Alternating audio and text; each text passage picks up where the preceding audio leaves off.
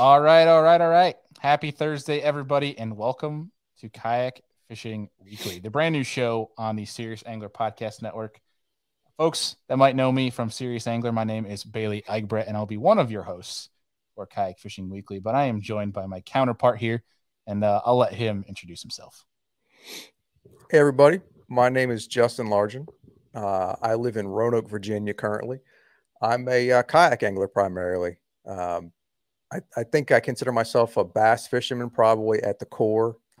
And then kayak fishing is just kind of my favorite way to do it. So I fish a lot of the national trails, fish some local stuff, just kind of a fishing junkie that loves doing it out of a kayak. Exactly. I mean, at the end of the day, we're all anglers, but our means of doing so is out of the kayak, and that's what we love to do, for many reasons, which we're going to get into today. But Oh, yeah. For folks listening, this might be the first time they've ever heard of us, which chances are they are. Which They one? knew you. I don't know about that. I feel bad if they do. But I think it's important is one, thank you guys for listening to episode 1 of Kayak Fishing Weekly. But Justin and I need to introduce ourselves as anglers because there's a reason why Justin and I are paired together here.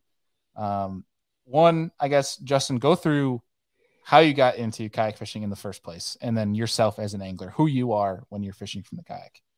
Sure. I'll try and keep it kind of short. But I kind of started out bank fishing like most people, and all the way up through college. I got a pond prowler, a little plastic john boat from Bass Pro Shops. First boat I ever got, was right out of school, and I had some money, and I enjoyed fishing it out of it. But I started seeing these videos on YouTube, stuff that Chad Hoover was putting out, and then other stuff that Jeff Little was putting out. Those were the first ones I was kind of exposed to, and it looked fun.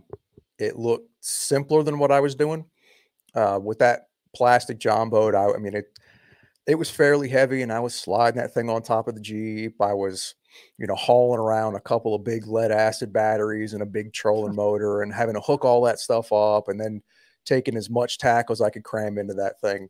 Well, the kayak, it just looks simpler. Having a lighter boat, where you could just grab a couple rods, box of baits. You didn't need a whole lot. And I saw it at the time. I was living in Northern Virginia. I was working in DC, and it was a way for me to just get a couple hours of fishing in on the way to work or on the way home from work. And it just, I got my first one and just fell in love with it. I think it was a year later. I was moving, from one apartment to the next, and realized that the pond prowler, from the time that I got my first kayak, a Wilderness Systems Commander, that pond prowler sat there for a year. It had not been touched. It had not gotten in the water since I got the kayak. I think that's when I realized I was a kayak guy, and sold the pond prowler, and I haven't looked back. So when you're in the kayak now, because this is coming full circle for folks, Justin and I are polar opposites when it comes to fishing anyway. Where is home for you when you're fishing from the kayak? I like being up shallow in the dirt, close to the bank, looking at stuff, visible targets. I like having something to throw at. When I get out away from the bank and offshore, I start to get uncomfortable. It's away from my comfort zone. But think like a poor man's Drew Gregory. For those of you that follow the tournament scene, it's like I like to get into kind of the places that Drew does, but I don't dislike current. I like tidal stuff, and I like little ponds. I mean, I honestly, I think that I started fishing big bodies of water really when I started tournament fishing. I loved getting into these little 50-acre, 20-acre, 10-acre, 200-acre lakes, stuff that was electric only or no motors at all, where it was hard to get to, and I could just throw the kayak on my shoulder and walk down. I love getting into those places because the fish are stupid. Well, not stupid, but stupider. Oh, we can say that. I mean, let's be honest, they are. Yeah, I mean, they haven't been beat over the head. They haven't seen every color of every lure, nonstop. And I know you're in New York. I know the lakes get a ton of pressure there. Where I was at the time, Northern Virginia was very similar. The Potomac just gets pounded nonstop. So I loved getting into places that, where I wouldn't see anybody else all day. Yeah, and I will say when you say you're a target fisherman, I will agree in that I'm that. But I am that when it comes to subsurface. Like I like to see, fish, grass lines, rock piles, very target specific stuff. It's hard for me to fish a flat and just fan cast for hours. I can't. It's hard for my brain to do that. Where Gotcha. on the opposite side, though, I like to be as far away from the bank as I can, which is a very interesting concept for out of a kayak because I live here in Buffalo, New York. So I'm in the home of one of the smallmouth meccas of the world. And I take that sucker a couple miles out and I fish offshore for big world class smallmouth. I do it on Ontario. We have some amazing finger lakes that have been recently setting records for smallmouth, well, state records, I should say, anyway. And some of those lakes I call home. People that know me, they know the Finger Lakes, what I grew up on, where I like to go find the rock pile in the middle of the abyss, in the middle of the lake that I spent time on electronics finding. I'll let people in on when COVID happened. I lost my job out of high school or out of college from it and spent 2 weeks graphing our lakes. All I had was a little Lowrance 9 HDS. And I swear it was harder than you could believe to not cast. But there were 5 days straight where I tell you, Justin, I didn't have a motor, or nothing. This was all pedals. This was back when I was in my collegiate athlete prime fitness here. I spent 5 days for 8 hours each simply pedaling and graphing some of these lakes. And the amount of stuff I found has still to this day been helping me. And it's always produced fish. And that, for whatever reason, has been like, that's been my comfort. And it's burdened me sometimes where there's times I go down to a lake I've never been to and I'm always trying to look for that needle in a haystack. And that really hurts me. But there's something about it when it's like, when you find that one spot that nobody else in the field knows about, it's magic, man. It almost feels like when you're there fishing it, that it's like, you're like, wow, this is kind of easy. But the hard part is actually is simply finding it, putting in the work and the time, not casting. But something about that, man. I love being offshore with, grass lines, like all that stuff grass doesn't scare me. And I don't get me wrong. I love getting up shallow, punching and getting, nasty with the rest of them. But like you said, it's got to be target rich. If it's a flat, I can't do it. I'm pretty sure you won a tournament that way. Pretty big tournament, if memory serves. So I'll put it in perspective for you. Yeah, I mean, Justin and I, folks, we are tournament anglers, but we are anglers first. What if you can take the tournament out of us, we're still going to be out there just as much doing the same things we're already doing because we love the sport and we love bass, love fish, saltwater, nothing like you could put us anywhere. We just want to go fish. But I'll say when it comes to the tournament stuff, it's actually pretty funny. That last season was the best season I've ever had tournament wise. On the local side, I won 3 local events, 1 Angler of the Year, and did so with, I think there's 1 tournament out of the 7 or so that I fished that I did not have a graph with me. The other ones, I was utilizing my graphs in some capacity. On the Hobie series, I finished, I think I was like 7th or 8th Angler of the Year going into TOC before I absolutely sucked at TOC. And that dropped heavily down. It's tough for a lot of. It was. And some people, it was pretty easy. There's some dang hammers that we have that we're excited to bring on the show and learn from. But it was funny, though, on the Hobie series, all those tournaments, top 20 at Chickamauga, at Susky, and then obviously Eufaula won that one and quite literally had no graphs on my kayak for every single one of those. So it's weird, man. I don't know what it is, but we're going to talk about that. But this is why we think this is going to be great moving forward for Kayak Fishing Weekly, in that Justin and I, our minds work completely the opposite when it comes to fishing and where we like to be. So we're going to be coming at you with completely 2 different perspectives on topics, trends, anything when it comes to this conversation. So we think that's going to be really fun for you guys. And with that, man, we're here for one thing, and it's the love of kayak fishing. So we thought, what better than to start first episode off, you guys getting to learn more about us and why we love kayak fishing. So we're going to give our top 3 to you guys. We'll go back and forth here. And I'll give it to our host here, Mr. Justin Largent, to kick us off. The first thing that you have on your list that you love about kayak fishing. Sure. So mine, I don't know. I'm probably dating myself. I don't know if anybody remembers or if they still teach like the 3 R's, reading, writing, and arithmetic in school. But I picked I picked all kind of on that theme, all words that start with P. So I'll start with portability. And portability, like it's kind of a broad thing, I guess. But for me, a kayak is more portable than what I had before. It's more portable than a bass boat. You can throw it in the bed of a truck. You can throw it on top of a car. Um, you can take it then and access a lot of places with it, and just places that you can't get with anything else. It's lighter weight. It's portable. And then the storage is another thing that was big for me, because living in Northern Virginia, I was always going from one apartment to the next apartment, and you know, I didn't have a ton of space. There was no place to put a bass boat. You might have like one reserve space for your vehicle, but the kayak, I mean, you can stick it up against the side of the house if you had a garage. I mean, there's a lot of things you can do, a lot of places you can put that to where you have the ability to get off the bank, get out there, explore.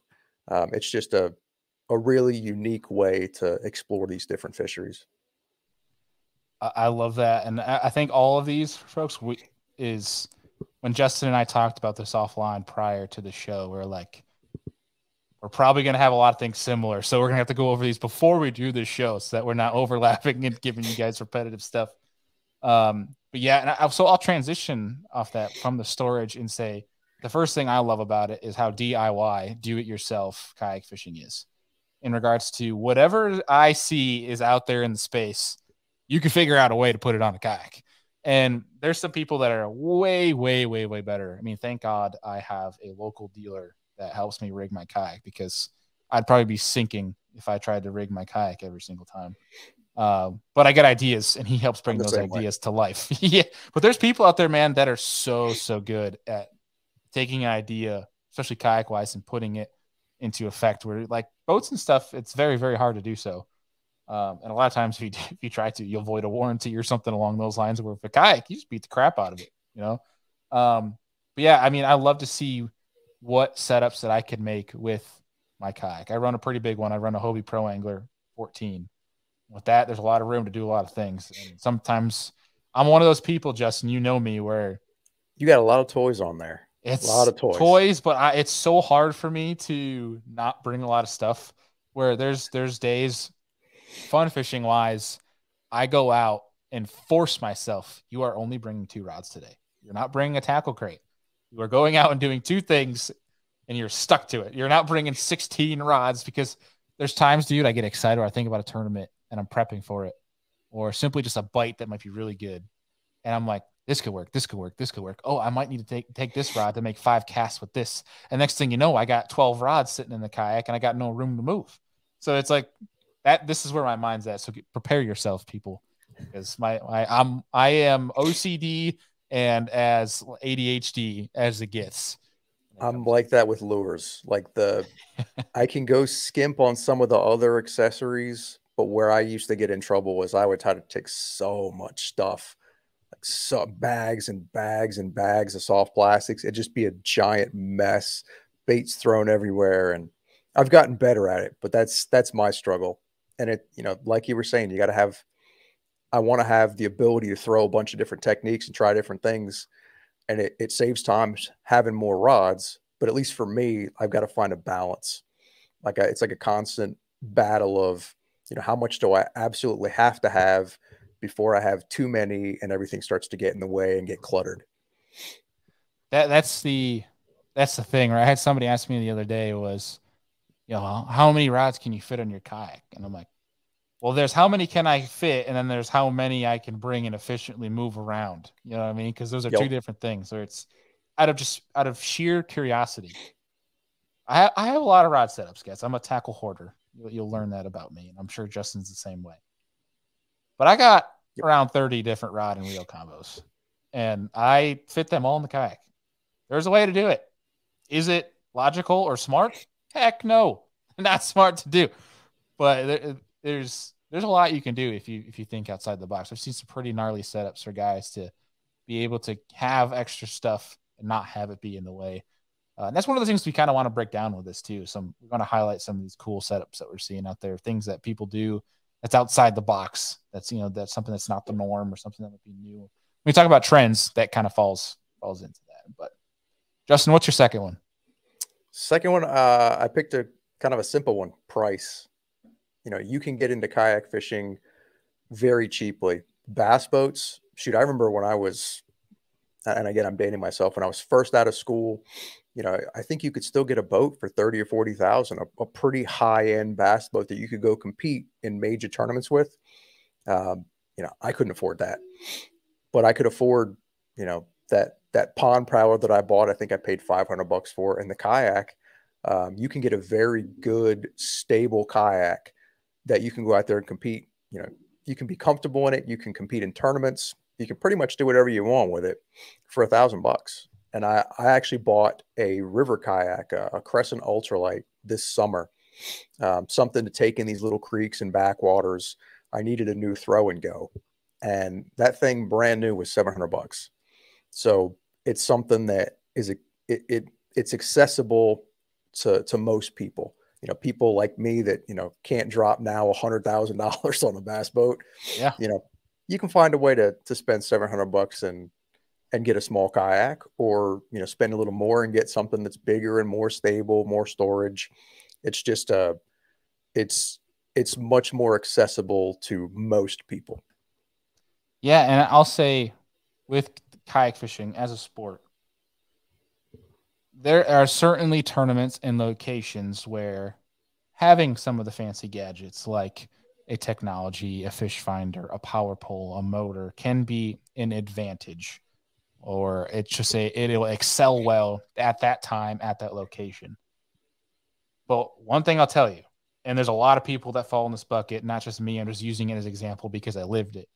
So when I won that 10 grand at Lake Eufaula, I could have done that out of a simple $200 paddle kayak. Was I more comfortable in a Hobie Pro Angler? Yes. Was it efficient with the 360 pedals? Yes. But could I have done it out of a paddle kayak? 100%. Because I literally was maybe a mile from the ramp, and I used one rod the entire event. I threw a spinnerbait the entire time. All you needed was that, a net, maybe. I probably could have boat flipped all the fish, maybe not that 6.5 pounder, but and then your board to measure. That's all you needed. That's it. I can't count the number of tournaments that I've been to all over the country where at least one guy, maybe they don't win it, but there's at least one guy that cracks the top 10 with a super simple setup, not even a pedal drive, just a paddle. And like you were saying, some gear, just like you did at Eufaula. I think that's one of the cool things about the tournament fishing too, is you can make it, super high tech and bring lots of gadgets and complicated. And there's definitely times where there's an advantage to having all those tools, like you said, but you can make it super simple and take one rod. I don't know how many times a guy takes a spinning rod and a Senko and just goes and skips it around the bank and drives me nuts and kicks my butt. I'm sure as the KFW, the Kayak Fishing Weekly community grows, they're going to learn to hate me because I hate the wacky rig. I throw it. Don't get me wrong. It just drives me nuts, man, because there's people that are so good with it. Like, there are a lot of John Coxes for people that follow the boat world where John Cox only throws a wacky rig and kicks people's butt and rakes money, where it's, gosh, it works everywhere, every time of year for just about every location. And yeah, there's your first tip, guys. The first thing if you potentially want to learn from us is, when in doubt, wacky out, man. Always get the wacky. Missile 48. Yeah. Yes. Shameless plug. Any worm, just if you wacky rig it, will probably get bit. But yeah, I'll say, so second one to keep this conversation rolling is I'm calling it bass immersion. And what I mean by that is the kayak is so, you don't have, in most cases, right? Some people have bow mounted trolling motors pending your setup. But if you have a pedal drive or you're paddling, you can get so immersed in your surroundings that you're able to not one, because it's not very loud, right? You don't have a trolling motor, you don't have different things that are making noise, where the kayak, I know you're going to get into this a little bit, so I don't want to overstep, but the fact that you can get up close and personal with fish, where there's been so many times here in the north where I am literally feet from bass and they don't know I'm there, or they might and they just don't care because I'm not as of an intrusive of an object. But I get to learn more about them. There's so many times where I like to put the rods down, and especially on these bodies of water that are clear, and I just sit, just watch, just see how they behave with each other, how they behave with bluegill, how they interact, or what decisions they might make. I mean, there's been times, man, where it's like I watched one fish under a dock and I sat there for a good 20 minutes just because it was a big one. It was fun. I tried to catch her. She wouldn't eat. But either way, and there's this bluegill, everything going by. And then for whatever reason, the biggest bluegill moving faster than all the other ones, that's the one she goes over and decides to eat, where it's like some small things you can kind of learn. And it's like, I don't know. I guess what I'm trying to say is like in a boat, that's I'm not saying you can't do it. It's a lot harder to do it. Whereas the kayak, you can really get up close and personal, and not even just bass. I mean, nature. How many times I wish we could shoot from a moving object up here in New York on a body of water, because the amount of deer I could kill from a kayak is nuts. They have no idea I'm there. Yeah. But yeah, that's what I'll say is my second one. Dude, that's a good segue into mine. My third P, we have portability and then price. Now I've got peace, and a couple aspects to that. But one of them is like what you were saying, just it's quiet out there, and that you can sneak up on stuff. I've had so many cool encounters with wildlife. I mean, sometimes when I'm not tournament fishing, I'll actually take a camera with me, like a nice, wildlife photography long lens, just in case I run into something and get some cool, like professional quality photos. But you see so much stuff. I spooked a bunch of deer on the Chesapeake.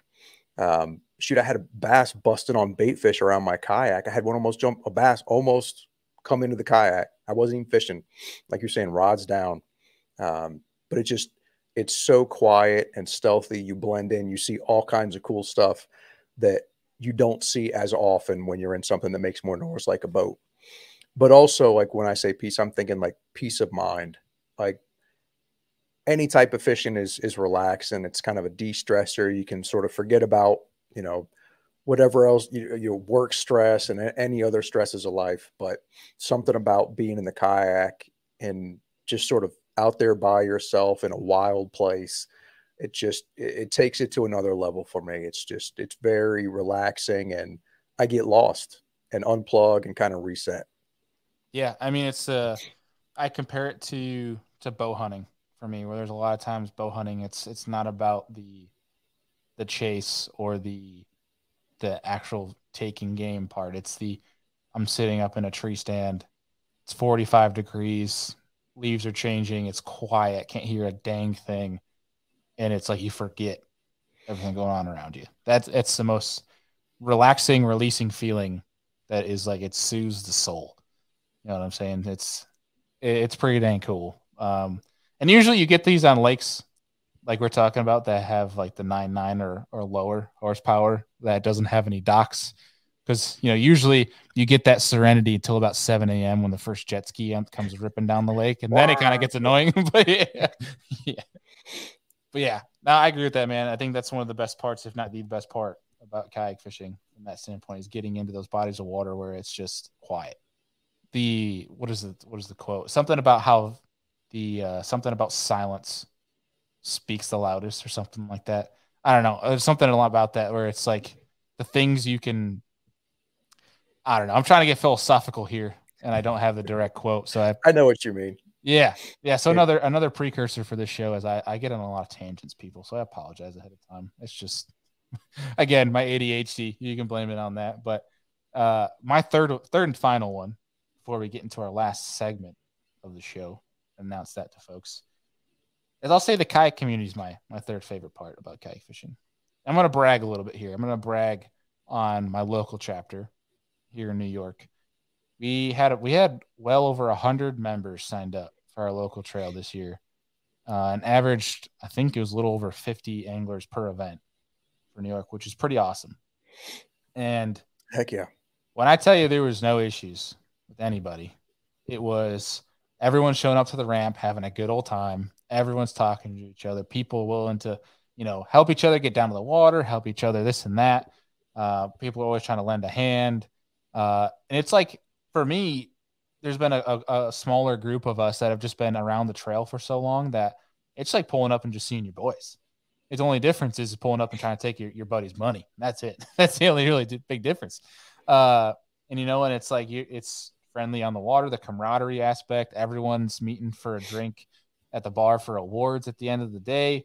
We're getting out there and competing. Like, we're getting after it, but at the same time, like, you're still there to help each other. If that makes any sense. And there's a small network of guys that are just they're there to compete against each other, but they're also there to help each other learn, which I respect the hell out of, and I appreciate about it. But something that was pretty cool was, and this is, well, I'm using this as an example. I know this is a universal thing. I know this happens a lot of different places, which you can't really say the same thing for some of these boat tournaments that are out there. I'm just going to lay that out there. I mean, there's guys that help each other, don't get me wrong, but it's a lot more cutthroat from that perspective. But there was our first tournament this past year, a charity tournament for NYKBF. We had all of a sudden this random gust of wind that was like almost up to like 60, 65 miles an hour. 9 anglers flipped their kayaks, and I had to bail. I like to stay out in risky conditions way longer than I'm supposed to. Maybe that's just the Lake Erie, Lake Ontario in me that I just think I can handle it. This I couldn't handle. It was like I couldn't turn. Like, I had the Torpedo full throttle. I was pedaling, and I was still getting pushed back, and I had to bail onto land. Thank gosh there's a lady there that let me stay on her property and leave that way. But the amount of guys that were all calling each other and driving around the lake to go help whoever needed to be, because like half the trail had to bail on a private property. So everyone's going up and picking each other up, and like kayaks are like doing basically musical chairs with trucks. It was, but the act that people were calling tournament director, hey, who needs to get picked up? Like, I can go get whatever.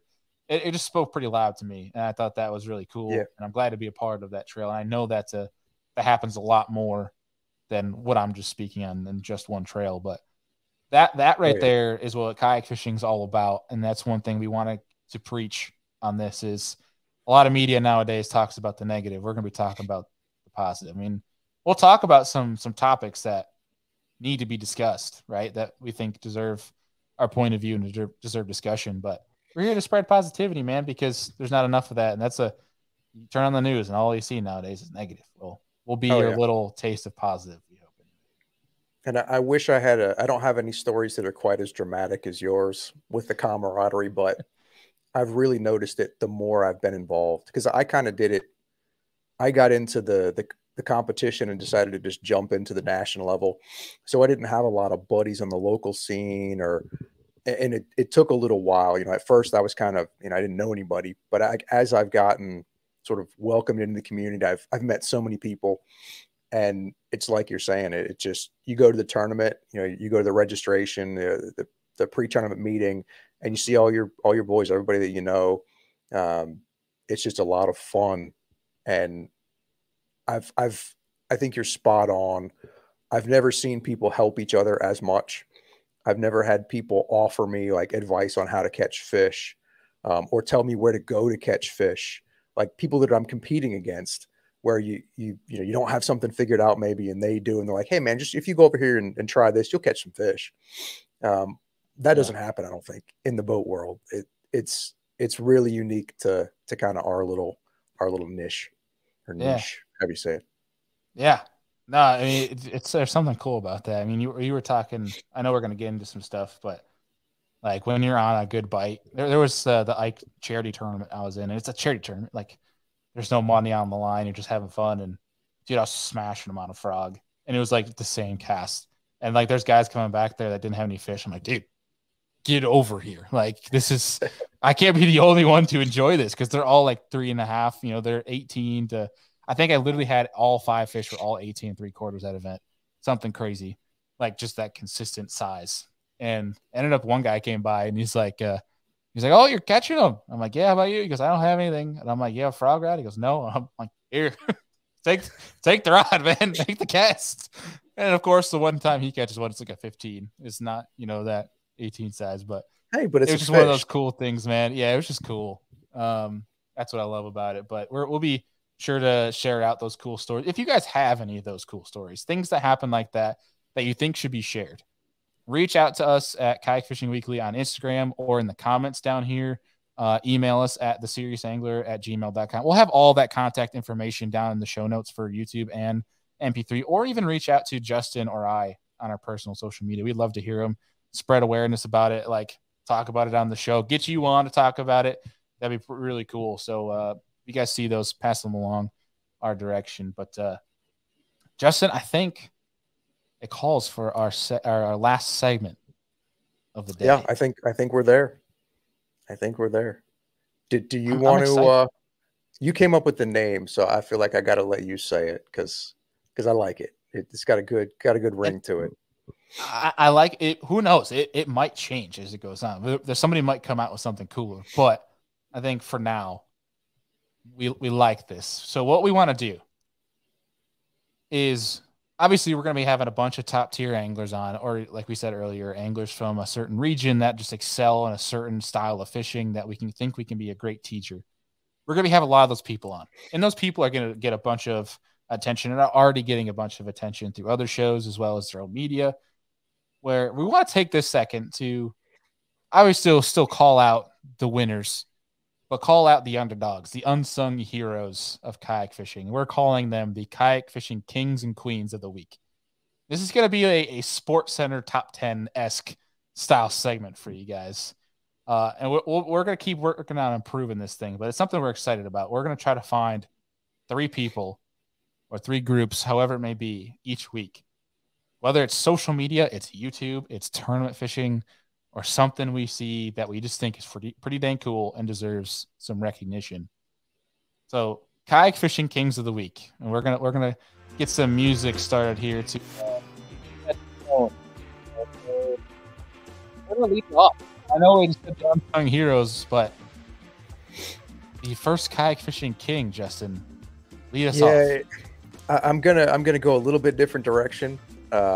Because I feel like it would just be wrong to not have the kayak fishing goat, Russ Snyder's, as the kayak king of the week, our first one. And specifically, the dude's won everything. I know when I first started watching the videos and following kayak fishing and seeing the tournaments, Russ was the guy to beat. I saw his name all the time. I feel like he was the one that I was chasing when I started, and I'm still chasing him. But for this one specifically, I want to highlight him winning the KBF, the 10 tournament a couple of weeks ago. And kind of a fun story from the water. I ran into him mid-morning. It was a lake none of us had practice for, none of the guys that qualified. It was just, we showed up, we went fishing, and Russ and I were kind of in the same place about 9, maybe 10 o'clock in the morning. Casey Reed, Mike Elsey, they had smashed him in the morning, put up big limits. Russ and I had 3 fish, very similar weight. He was a little bit ahead of me. And then I managed, to fill out my limit the rest of the day and sat, way down in the standings. And Russ did what Russ does. From the time that I saw him at whatever it was, 9:30, 10 o'clock, he figured out that the bite changed. He went out offshore and just absolutely started crushing fish, climbing that leaderboard, and walked out of there with 10 grand. And like, it hit home to me because I was like, I saw him. I know what he had at that time. So it's kind of, it's humbling on the one hand, but it's also, hey man, you're never out of it. It's like, we were in the same place. I made, the wrong decision. He made the right decisions, and look what happened. So, yeah, first king of the week, Russ Snyder. First king of Kayak Fishing Weekly ever. Rightfully so. He can definitely mark as a king. That's for dang sure. Well, I'm going to round it out. Like we were talking about, we're trying to get some unsung heroes on here. And I'm sure he gets some praise down in Florida. He's one that I actually met over social media a little bit last year. Eventually would love to have as a guest on the show. That's Chris Mitchell. Chris Mitchell of Florida Kayak Fishing. He posted a video. I follow him on YouTube. That he won this kayak tournament, 94.5 inches. But watch this video, and we'll show you guys exactly what we mean. Starts the day off. Everything changed on me. He can't find his fish. I can But relate after to that. persevering, persevering a little bit, trust his gut, hooks into one, and watch this here. Watch this closely as it gets up to the net. Come here, Betty.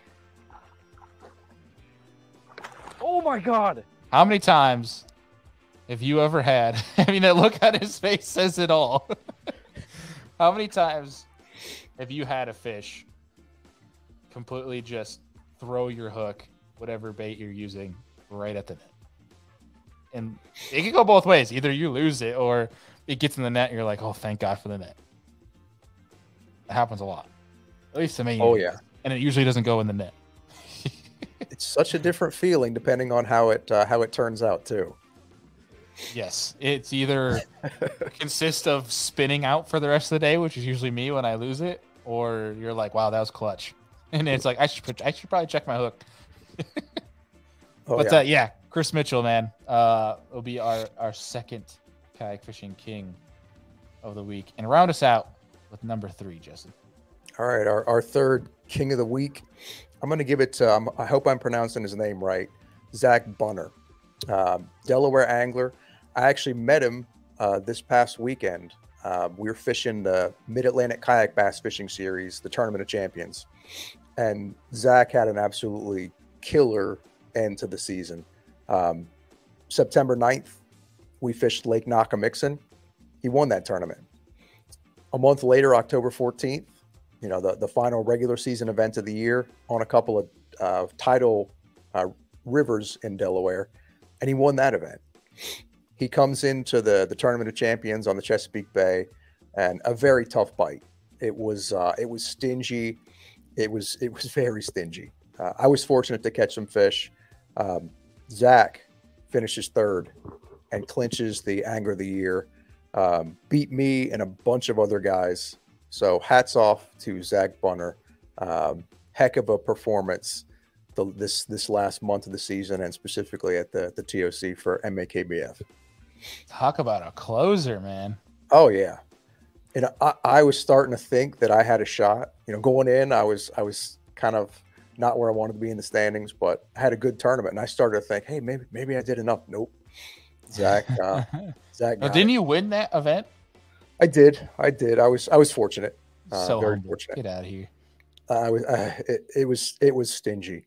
It looked like it. It looked like quite the drop off. Oh yeah. It was tough.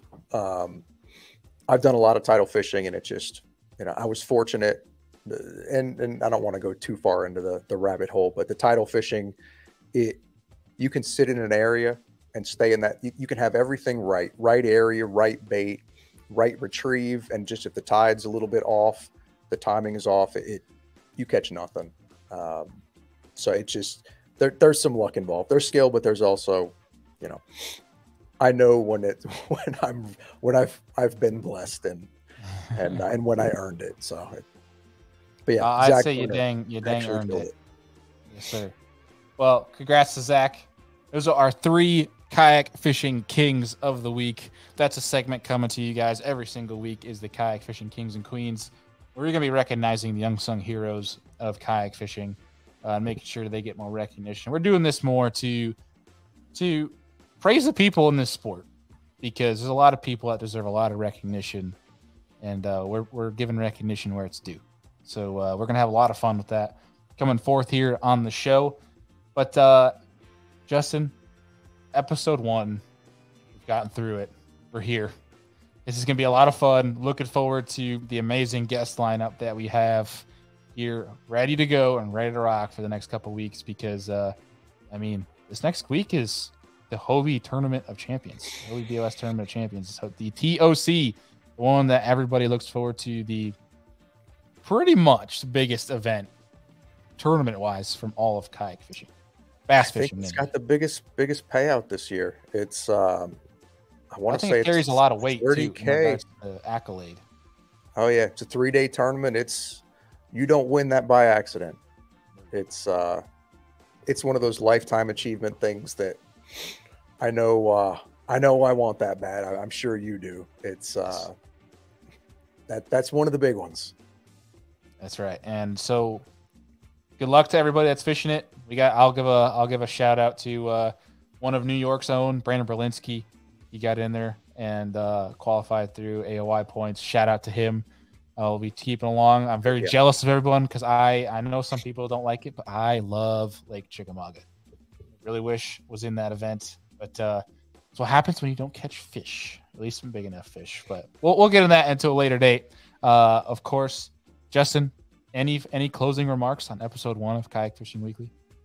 Shoot, man, I had fun. I'm hoping it's this fun every week. I can't wait to pick the brains of some of our guests. It's been a blast. Heck yeah, man. I'll second that. Looking forward to what's coming. We got some big guests lined up for you guys, so make sure you guys stay tuned. And if you're listening on audio, we ask you a favor. These next coming shows, please subscribe. Whether you're on Spotify or you're on Apple Podcasts, give us a rating and review because that really will help boost the show in regards to the amount of people we can see. Because how these platforms work is the more ratings and review, the more the show or the platform will show these episodes. So please help us out if you guys can. And if you're on YouTube, please like and subscribe to the Serious Angler Network and check out the other shows that we have on our YouTube channel from Serious Angler, Business from the Bass Boat, and other shows that are on the network. But every important information that we'll have from shows, whether it's links out to something or to subscribe to somebody else that we're talking about in that show or a guest, we're always going to have either in the YouTube or the MP3 notes, so you guys can make sure you're not missing anything. But folks, appreciate everybody for joining us here on episode 1. It's been a crash course. If you guys only knew how many tries it took us to get this one, because you think you'd realize after doing podcasting this long that I remembered to click record, but I didn't the first time. But we got through it nonetheless. Oh, I just put myself on the chopping block, man. You got to. But folks, appreciate you all, and we'll see you next week for the next episode of Kayak Fishing Weekly. Peace.